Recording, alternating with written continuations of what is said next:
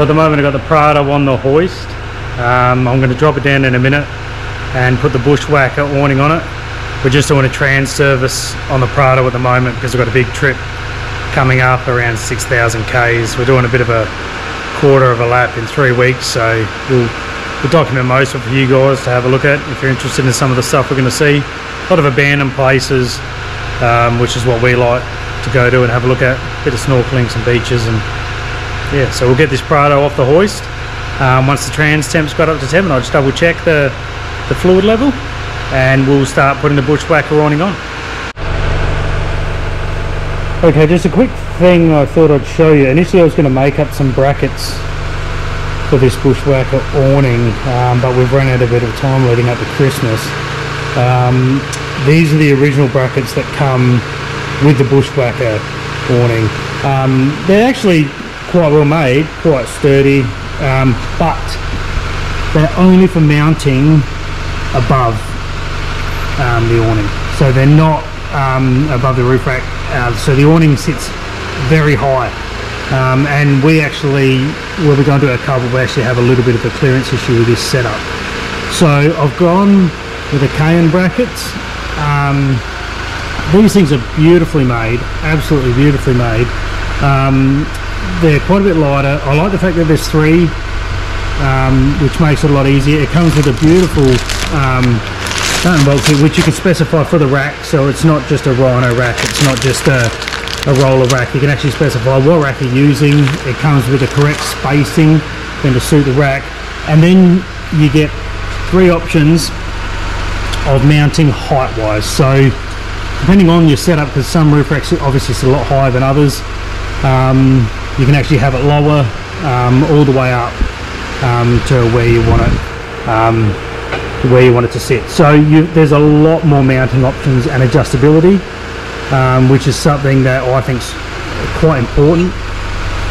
There's nothing wrong with the factory brackets. If you want to use those factory brackets, that's fine, but I would have preferred to see 3 in there. For the price of the awning, the quality of the awning, I think there should just be a slightly better range of brackets. Initially I was going to make up something like this, just to slide up and down. You can adjust it yourself, but for a bit over $250 I got these. I don't think that's bad, considering that the time to make these was probably actually the best part of the day's work in it, to do it properly. So yeah, we'll get this on shortly. We've got the Bushwhacker awning out here. I am actually going to set it up for the first time on camera, so I'm not going to set it up and then have 15 goes at it and show you. I'll try to show you guys what it's like the first time we put it up, and how hard it is to kind of get organised. I've never set one up before, so seen them at the shows and everything, but never actually had one out. So yeah, hang in there and we'll get it on. Alright, so we've got the Cohen brackets on now. They just go on with 4 nylock nuts, just little 6mm bolts and nuts. We've done the 3, we've spaced them evenly. We just measured what the length of the roof rack was, and we've got the 2 farthest ones at either end and just 1 central. And we've just measured the height at the bottom of the door to where the roof rack starts, and we can have it on the lowest setting by the looks, and it should all fit in nice.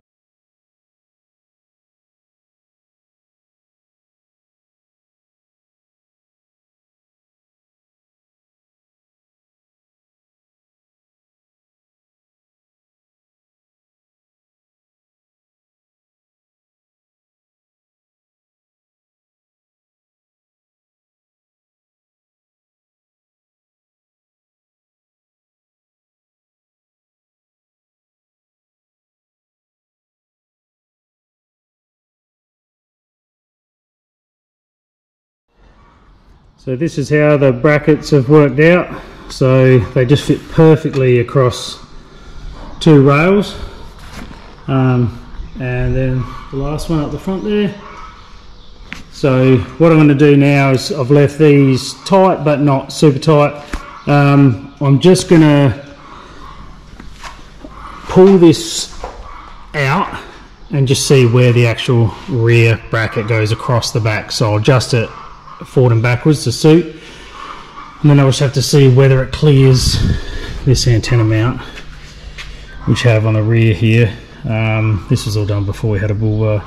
So worst comes to worst, I might just have to make a small step down just to allow it to clear it for this trip. So yeah, we'll get this open, I'll get it out, we'll open it up and we'll see what it's like to set up for the first time. Alright, this will be the first time we open it up. We haven't actually had this open yet. We're going to pull it out and just see where this rear arm lines up at the back of the car, because that's going to be important as to getting it around and then putting the straps on to hold it in place. So never opened one of these before. Zips are really nice weatherproof material. So it's got some foam in here on either end, just obviously to protect it in transit.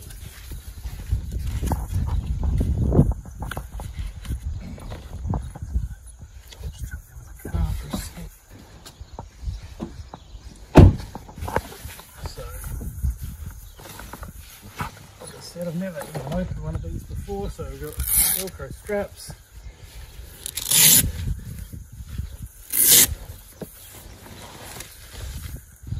From what I think I've seen, they come down. The front arm must come forward first. It does. Now there's obviously a strap we're going to put from here, and we're going to put that to the bull bar at some point. We just want to make sure that the line up is correct first. The second section out, this is the most crucial part.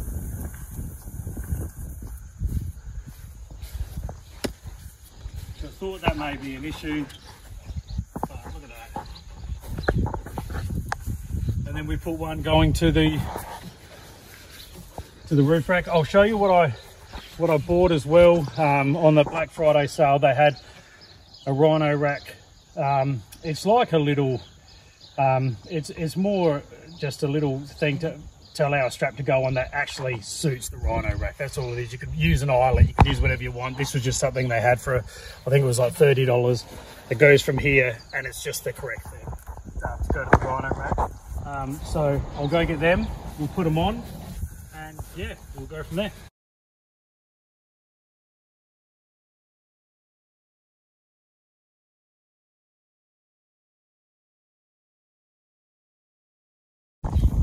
These are the ratchet ties that it comes with. These are really, really nice. So you can hook it there.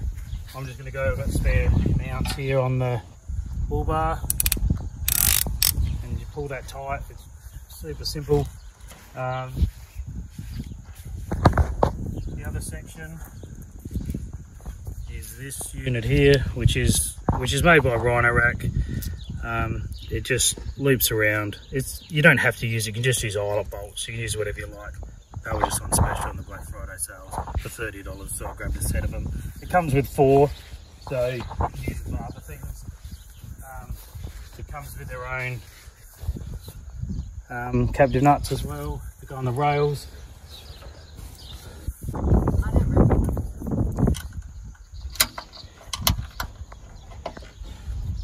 Just put that there. With this across, there's just a little clip in here you put on to extend it. You put it on, and that's it. It is all set up. It's pretty simple. The door does open. It's very tight. I know, it might just be touching. So we might have to go up one more step, but that's okay. It's pretty simple. Now we'll just make sure the lights work with the, so this is what comes with it for the lights, which is why I put the accessory socket up the top. So it's much easier to do all this stuff when it's on the bench. So if you're going to do any of this sort of stuff, try to plan ahead. You should be able to get this straight in the back there.